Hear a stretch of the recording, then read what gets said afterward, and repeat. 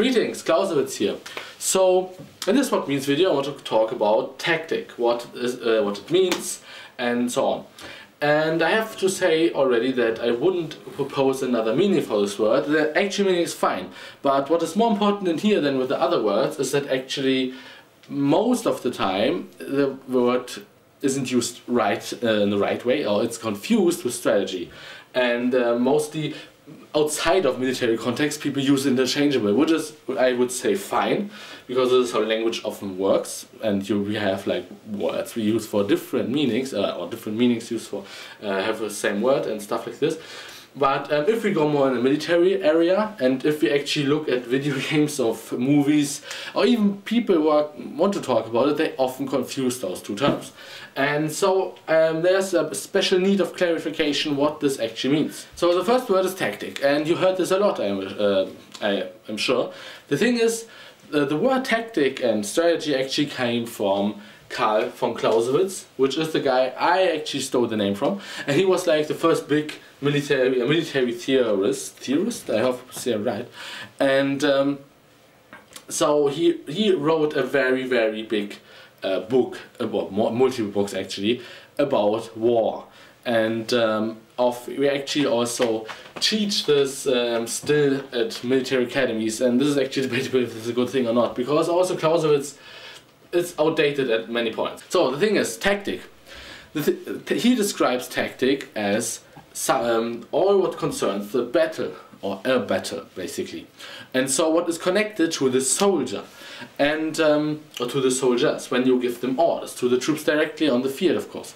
And so this is basically it. It's very simple to grasp actually. It's all what concerns the battlefield and the troops, and this can actually be little things like how a specific squad has to behave, or as how a specific kind of unit has to fight or has to formate themselves, or how movement of troops is working and working with each other. And also information and circumstances like the terrain, also weather and everything can be tactic. And of course when you have a tactical plan, then this means what you do on the battlefield. What is your plan for the battlefield with your troops and everything. And so this is then tactics, and it's pretty easy actually. So I actually don't understand why it's so often confused. Like I said, outside of military stuff, I fully understand, because it actually also means something like plan. And we then use it for like, oh, my tactic in here is I will build first the house and then the wall around it. Then this is fine. This is like what you want to do, in which order basically. And this is what tactic also describes. Like, I do this with my troops first and then the other thing.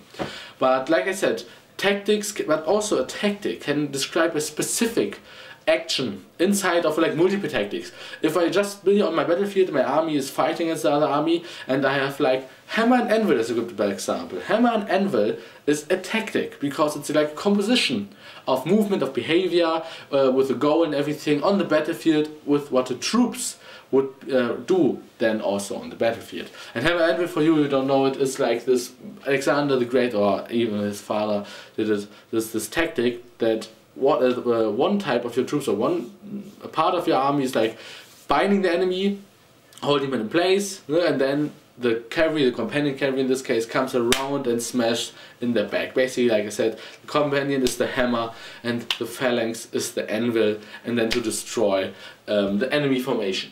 And so this is a tactic, and this is like a predefined tactic actually, and this you can say, oh, which tactic we use here? Oh, we use hammer and anvil tactic, or we use hit and run tactics. This is then what actually tactic means. Pretty easy actually, nothing very special. So I hope you enjoyed this video. Give it a like if it's so, and please subscribe to my channel if you already did, and hopefully see you soon.